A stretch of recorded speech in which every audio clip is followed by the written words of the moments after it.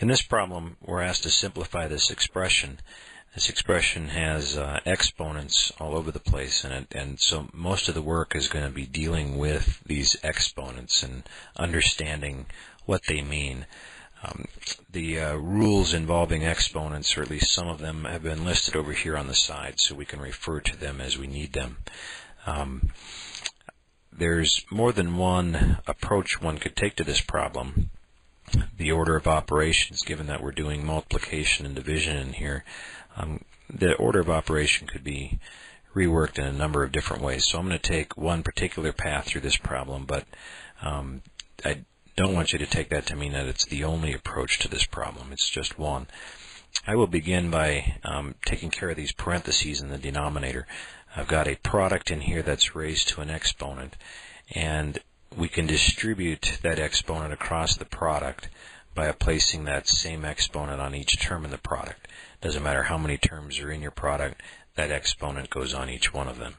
So this 2, this x to the minus 5, and the y will all pick up an exponent of negative 3.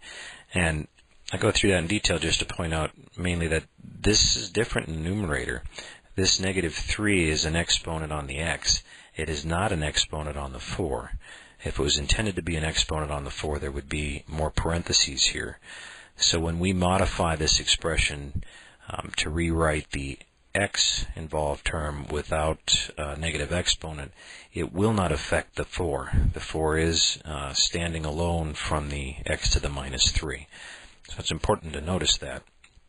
I will begin by taking care of the exponent in the denominator, the negative 3 exponent, and distributing it through the product here. So I'll have a 2 to the minus 3, an x to the minus 5 to the minus 3, and y to the minus 3. The next thing I'll do is take care of this parenthesis inside here. I've got an x to the minus 5 to the minus 3. So I've got two exponents on my x to the a to the b, and the result of that is the product of the exponents. So I can rewrite this expression now with leaving everything else alone for now. The exponent on that x will be the product of minus 5 and minus 3, which is 15, positive 15, and I've got a y to the minus 3. All right. Now I'll take care of all of the other exponents here, and the exponents that are negative are the ones I want to rewrite. X to the minus 3 can be rewritten as division by x to the third. So I could either write this x to the minus 3 as a 1 over x cubed in the numerator, or I could multiply numerator and denominator through by x to the third, and that will eliminate the x's in the numerator. And again, it'll give me no negative exponents that are due to this term. So in the numerator, I will be getting just the 4. In the denominator, I will pick up an x to the third. That's the x to the minus 3 inverted, brought down, and then I've got the 2 to the minus 3, the x to the 15, and the y to the minus 3 down there as well. And I'll use this same technique then to take care of the 2 to the minus 3 and the y to the minus 3. 2 to the minus 3 means 1 over 2 cubed, and since I'm dividing by 1 over the number, I can bring that number up to the numerator.